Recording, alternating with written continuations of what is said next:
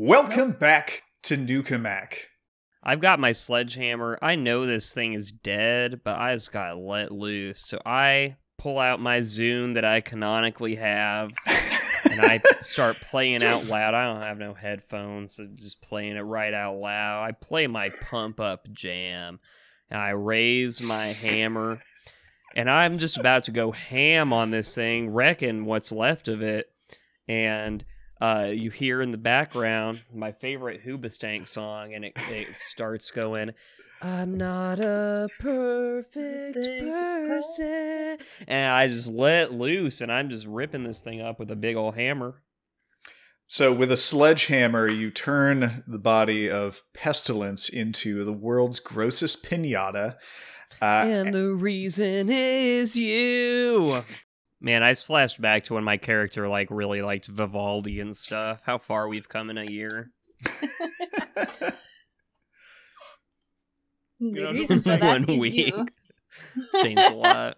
What is Hoobastank but the modern Vivaldi? And his arm drops, and a gentle breeze starts carrying away his ashes. Yeah, I mean, Darby didn't really affect me in that way, but it's sad to see John go. I really felt connected to him. Oh, what is the occasion of this visit? So, Elizabeth, funny story. So much is, I feel like we were probably here earlier today, but lots happened. Darby's dead. Lizzie Poo! Developments! Darby's dead, but he killed one of the 4 horsemen of the apocalypse? And that's also what we're kind of dealing with, so, The 4 horsemen of the apocalypse? Yeah, one of them is Swamp Thing. So I assume the others will have some kind of Detective Comics connection as well. Is this a professional wrestling reference? No. The 4 horsemen? No, the Catholic Church is involved. She walks out, and she looks into the trunk, and she says, did someone empty a septic tank into this nice car's trunk? I don't understand what I'm looking at. And you believe that this creature is the biblical horseman known as Pestilence? 60% certain. That's what, the Pope, I think, told us? I don't know, but we kicked its ass. The Indiana Pope? Does this by any means progress the prior study you have done of this miraculous, mysterious, magical object? Well, do you want the short version or the long version of my conclusions? Which one is your favorite? And she produces a small bell from her pocket, and she rings it. She puts it back in her pocket, and you hear just thunderous footsteps coming from somewhere else in the house, and the tall revenant comes out. Yes! How may I help you, ma'am? The two of them emerge carrying we're going to call it a very large dog cage that contains a very irate looking gentleman whom Steve is now invited to start portraying. This is outrageous. Let me out of this cage. As soon as I see this cage, I hear it kind of clutter the ground. I look over and I stop mid-sentence. My eyes open wide. Say, my God, he's perfect. Do the experiment. Do it now. Fascinating specimen. What in the devil are you talking about?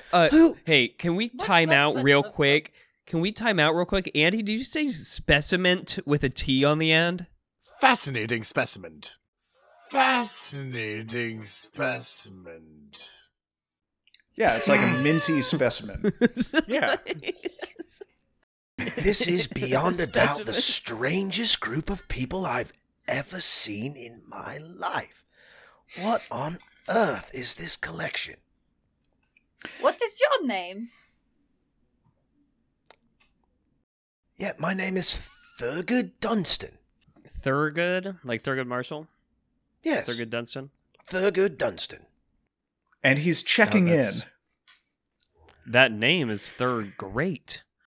Typically, I would take time to check the references, but it is so nice to me. You've got the job, Thurgood Darby. No, Dunstan. Thurgood Dunstan. Thurgood. And I assure you, my Dunstan, credentials are in immaculate order.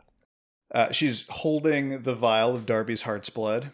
She says, "Okay, well, we need to get all the blood out of him, so let's all chip in." What? No. Augustyn, Please, you were no. thirsty, weren't you? And Start panicking. She latches on to Thurgood right away. That was Batman. No, we do not say that name here. Well, that's his name. Was It's what? stolen, I don't know. Some type of man-bat hybrid? Okay, please. No, I've never heard of it. Just, Okay. I'm not The second familiar. person we've met. There's a country. There's a city in This Turkey. is a city in Turkey. A city in Turkey, of course, I've heard of.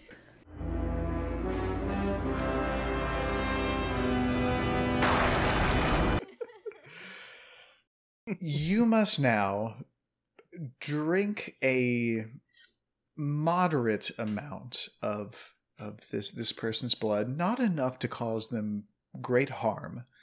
Yeah, you don't want to make this person die. There are complications. Oh, I just wet my beak as if I were the vampire finch of the Galapagos. Indubitably, you speak very similar vernacular to myself, comrade. Where are you from? I'm not Find us sure to be that's fun accurate. friends. Hang on, have you been doing David Attenborough this whole time? Yeah, I'm trying to.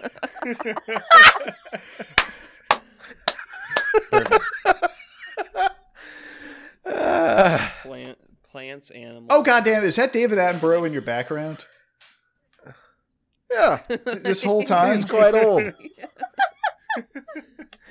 I thought the outfit would have given it away right away. The khakis and the blue shirt, like that is just classic. Son of a He's wearing bitch. like every frame. And the vast majority, of course, die there.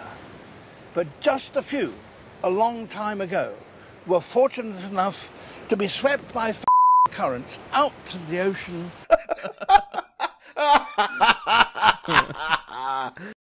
So Elizabeth Yes. sort of gently places a hand on your shoulder, and then another one on this random hypnotized dude's shoulder, and starts to just kind of gently guide you two together.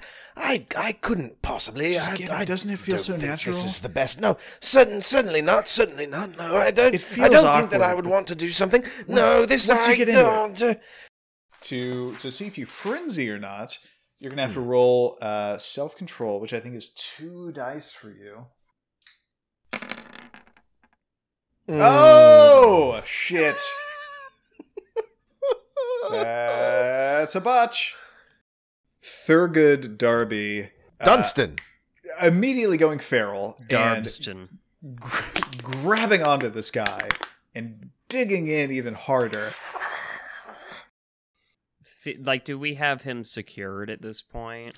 I'm going to say you're holding on to him pretty effectively, but I would also like to know what a frenzying Thurgood looks like. Oh man, it is just extremely upsetting.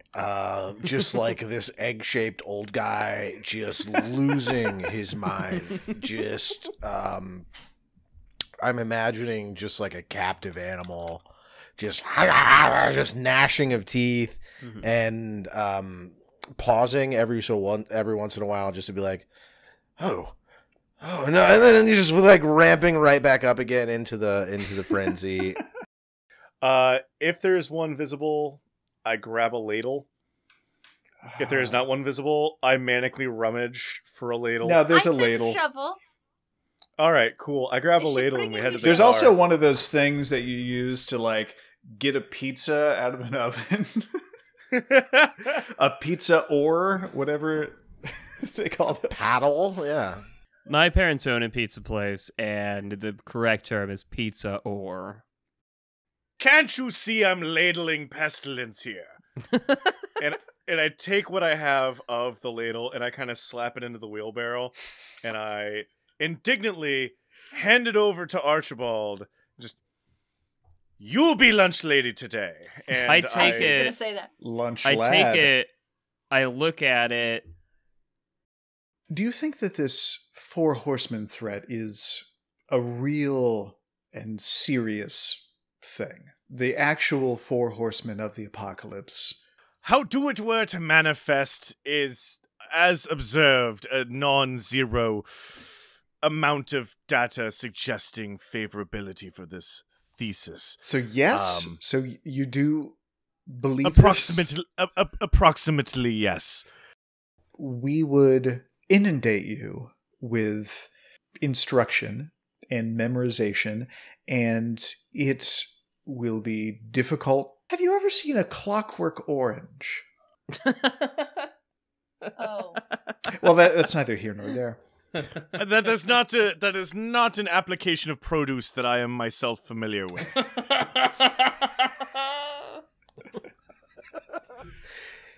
Is that a my spell in the God. green path? Oh my goodness gracious. This is a funny episode, guys. Augustyn's really on it tonight. Our immediate needs are certainly intertwined. However, this is the end of an... What's a fancy word for chapter? Act? Era? End of an act! This is the The beginning curtain of a new falls act. upon this of potentially 4 acts. And I do believe I am required to investigate further before resigning myself to the luxury of enhancing my already magnanimous knowledge. Did you say 4 acts? Oh, it was 4 horsemen. Yeah, keep up, man. And what we did was we were able to transform all 4 hippos into metal, essentially a state of suspended animation. If you've been inside Club Wonderland, you may have noticed 4 life-sized hippo statues. If we listened back to like the first episode, would we then be Oh yeah. encountered by some big hippos in there? The hippos were mentioned, yes. Oh man. But also you see some out-of-place decorations, like several life-size metal sculptures of hippos in various poses, and a metal sculpture of a shirtless Steve Buscemi that someone has wrapped a towel around the waist of. Man, it all connects back. This show is so planned out.